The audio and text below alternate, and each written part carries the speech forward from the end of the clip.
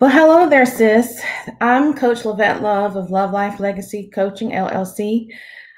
Although today is day 21, it does not mean your personal journey is over. It just means we've come to the end of the May journey, and I look forward to seeing you ladies in the June journey. But I wanted to share with you a message this morning about continuing to be true to yourself. I want you to continue to work on the goals and actions that you put in place for yourself over the past 21 days. We're not going to forget how we can be authentic, how we can be true to ourselves. We're not going to forget our financial goals, our mental, emotionally, and mental health goals. We're not going to forget and stop doing the things that we've created a habit, a positive habit towards. All right. So there are all times where we are unhappy with ourselves, right? Unhappy with who we are, what we've attained in life, or which path we've taken. And that's just because we're human. But those sentiments affect us all from time to time. Yeah, there will be days when it doesn't feel like you're at your best or you're not good enough. But what if your best is just enough? It's fine. We have to come to terms with our true self and acknowledge the awesome queens that we really are. We all have different characteristics to make us so unique and special. There is no one else in the world with your individual talents.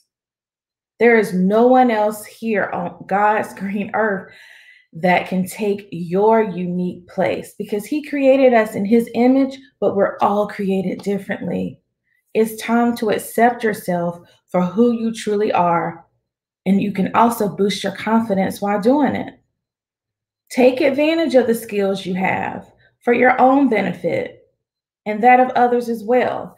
Here are some strategies that I want you to think about. Number one, know that you are special. It's important that you look at the person you are as God's beautiful creation. You weren't made this way by mistake. You have your own beliefs, your likes and dislikes, and that's all a part of the design. Strategy two, look at the bright side.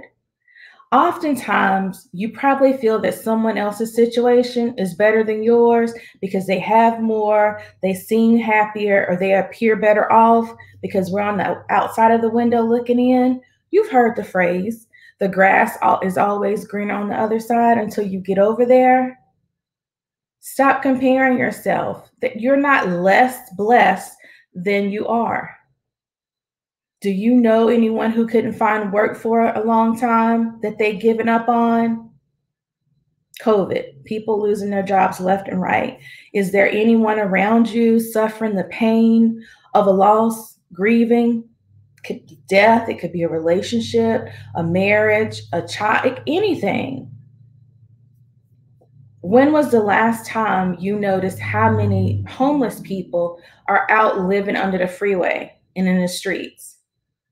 Look at the bright side, sis. Strategy three is consider your accomplishments. Throughout your life, you have achieved so much. And we're not just talking about professional accolades here. I'm saying personally too. Whether you accomplished a stronger bond with your parents, you completed a project that got you a promotion.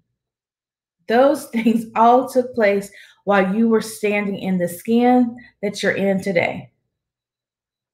Remember that that person who has those accomplishments is you, the true you. You did it with your own strength, abilities. You are a winner in your own right by the merit of what you've accomplished. And no one, absolutely no one can take that away from you. You're victorious. Strategy four, avoid underestimating yourself. One thing that may be causing you to feel less happy with who you are and where you are in life in this particular season is because you underestimate yourself. Stop, sis.